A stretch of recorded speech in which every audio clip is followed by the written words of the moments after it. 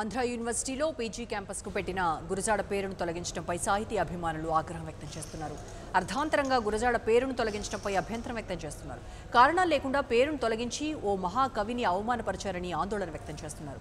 ఇది ఒక గురజాడకు జరిగిన అవమానం కాదని యావత్ విజయనగర ప్రజానీకాన్ని అవమానించడమని మండిపడుతున్నారు. దీనిపై మరింత సమాచారం మా ప్రతినిధి లక్ష్మణరావు అందిస్తారు. విద్యాభివృద్ధిలో భాగంగా విజయనగరం జిల్లాలో ఏయూ క్యాంపస్ని గత కాంగ్రెస్ ప్రభుత్వం ఏర్పాటు చేయడం జరిగింది.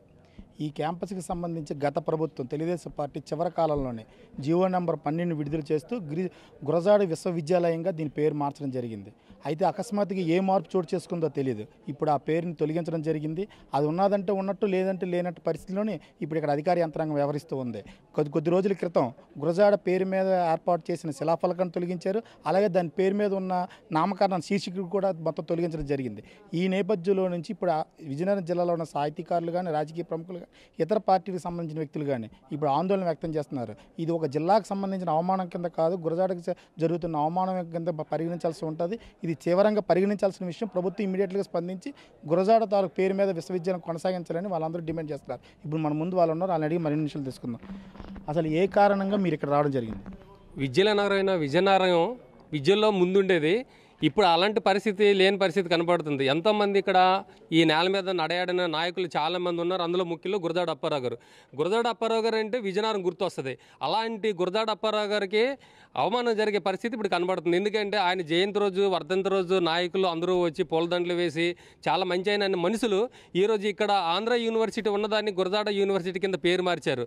కానీ ఇప్పుడు మళ్ళీ దాన్ని తీసుకొచ్చి ఆంధ్ర యూనివర్సిటీ కింద పెట్టారు. ఆంధ్ర యూనివర్సిటీ ఉన్న క్యాంపస్ని మళ్ళీ గురజాడ అప్పారావు యూనివర్సిటీగా మార్చాలని మేము కోరుతున్నామండి. ప్రధానంగా చూసినట్టయితే ఇప్పుడు అధికారులు మీరు అడిగినప్పుడు అధికారులు ఏం చెప్తున్నారు? అధికారులు రద్దు చేసినట్టు జీవో నెంబర్ని రద్దు చేసినట్టు చెప్పడం లేదు, రద్దు చేయలేనట్టు కూడా తెలియట్లేదు సార్. దీనిగా ఏంటంటే గురజాడ అప్పారావు గారు ఒకప్పుడు అన్నారు, దేశం అంటే మట్టి కాదు, దేశం అంటే మనుషులే అన్నారు. కానీ మనుషులుగా మనం ఆయనకి ఏడు విలువ ఇస్తున్నాం. జిల్లా ప్రజలందరూ గమనించవలసిన విషయం, ఆయన ఉన్నదే ఆయన పేరు మీద ఉన్నది విశ్వవిద్యాలయం ఒకటే, దాన్ని కూడా తొలగించారు. ఇప్పుడు ప్రధానంగా అధికారులు దృష్టికి మీరు డిస్కస్ చేసి ఉంటారు. అసలు జీవోలు ఏం వచ్చాయి, అధికార యంత్రాంగం ఏం చెప్తుంది, మీ ప్రధాన డిమాండ్ ఏంటి? ఫిబ్రవరి 14న ముఖ్యమంత్రి చంద్రబాబు నాయుడు గారు, అప్పటి ముఖ్యమంత్రి చంద్రబాబు నాయుడు గారు భోగాపురంలో ఒక ప్రభుత్వ వైద్య కళాశాల కోసం, అట్లాగే ఇక్కడ యూనివర్సిటీ ఇక్కడ ఉన్నటువంటి ఆంధ్ర యూనివర్సిటీ క్యాంపస్ని గురజాడ పేరు పైన మేము కొనసాగిస్తాం, ఇది గురజాడ యూనివర్సిటీ అని అప్పుడు చెప్పారు. అది జీవో నెంబర్ 12 రిలీజ్ చేశారు. గురజాడ యూనివర్సిటీ ఉందా లేదా, ఉంటే ఆ బోర్డు ఎందుకు తీసేశారు, దానికి రిజిస్ట్రార్ ఎవరు, దానికి వైస్ ఛాన్సలర్ ఎవరు, దానికి రెక్టార్ ఎవరు, అసలు ఏ రకమైనటువంటి పరిణామంలో నడుస్తుంది, లేదు అని అంటే ఎందుకు తొలగించాల్సిన పరిస్థితి వచ్చింది?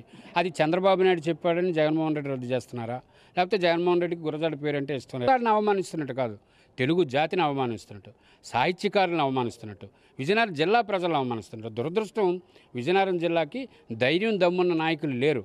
వీళ్ళంతా ఏంటంటే మేదన ముఖ్యమంత్రి ఏం చెప్తే అది చెప్పేవాళ్ళు, అటు తెలుగుదేశంలో కానీ ఇప్పుడున్న పరిస్థితుల్లో కానీ. కనీసం దాని నుంచి బయటపడండి. ప్రధానంగా చూసినట్టయితే గురజాడ పేరుని రాజకీయ లబ్ధి కోసం వాడుకోకుండా ఆ గురజాడకున్న చారిత్రక ప్రాధాన్యత రీత్యా కూడా వాళ్ళకి తగిన గౌరవం ఇవ్వాలని చెప్పేసి ఆ దిశగా ప్రభుత్వం నిర్ణయం తీసుకుంటుందని వీళ్ళందరూ కూడా ఆశిస్తున్నారు. వీడియో జర్నలిస్ట్ ప్రకాష్తో లక్ష్మణ్, 99 కోసం విజయనగరం నుంచి. For more updates, please subscribe 99 TV Telugu.